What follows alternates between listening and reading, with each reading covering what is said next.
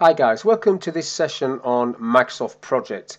In this module, I want to show you how you can format the Gantt chart and the table part of this view, how you can get this entry bar on the screen, how you can get this view bar on the screen, and how you can set new tasks to be auto-scheduled automatically.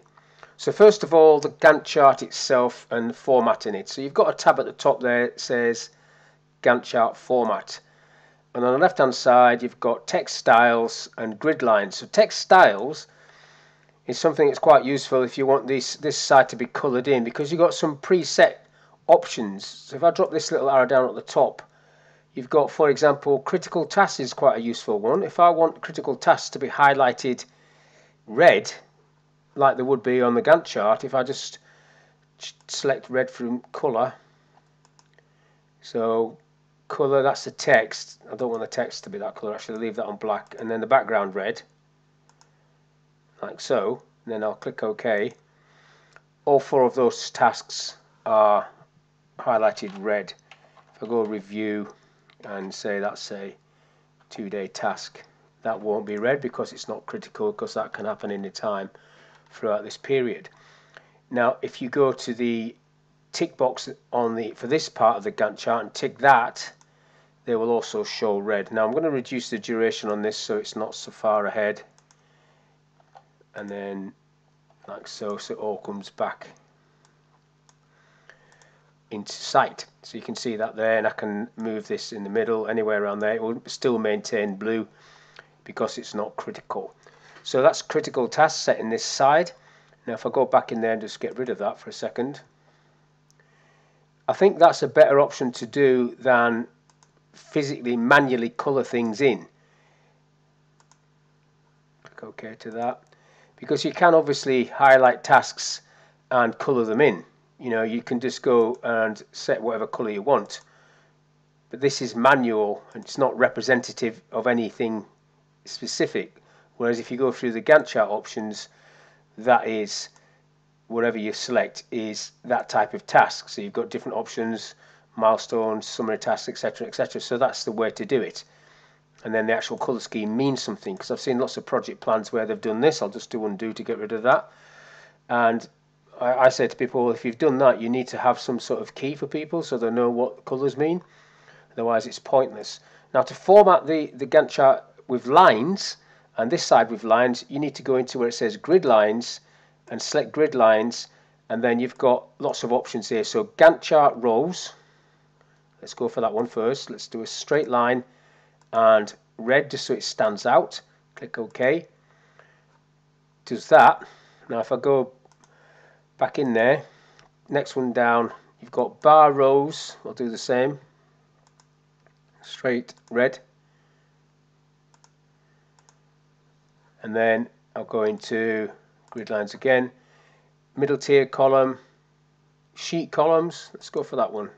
Colour red. And then let's go for some more.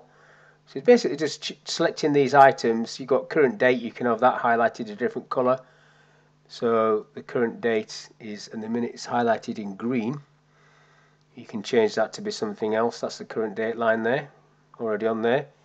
So sheet columns, I've done that one. Where else? Let's go for middle tier column. Let's put that in red. Okay. We're getting a bit mad now, so it's starting to look a bit cluttered, but some people like it gridded off like this. Bottom tier column, let's have that one.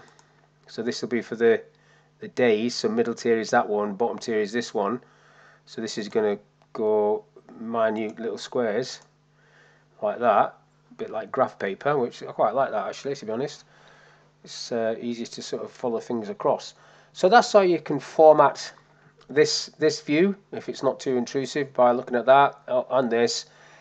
Now to get this entry bar on the screen, which is great, because if I want to put reviews, an S on there, I can press the F2 function key and it'll get me in there. But if you don't know that, you might be tempted to double click, and when you double click it's going to open up task information and then you can do it in there, which is a bit annoying. But with the entry bar on there, it's a bit like Excel. You can just click up there, put the S on it, click the tick, and then it's job done. So I quite like that being up there like that. Now to get this, I'll show you where that is in a second. To get this to appear, it's basically if you just right click and tick the view bar on, I'll just take it off because that's what you would normally be looking at. If I then just right click there and go view bar on, that shows you the recent views. So you've got some static views, but if you keep changing the view or adding other views, if you go to the view tab and then more views, so if I say I want a detailed Gantt, apply, so it's got rid of all that. That now sits in there with all the rest of it. So that's a normal Gantt, and then there's a detailed Gantt, and that stays there and becomes part of this list. Now to get the entry bar on and also change the default settings so that everything is auto scheduled, you need to go into options. So let's do that now. We're going to file, options, and first of all display entry bar.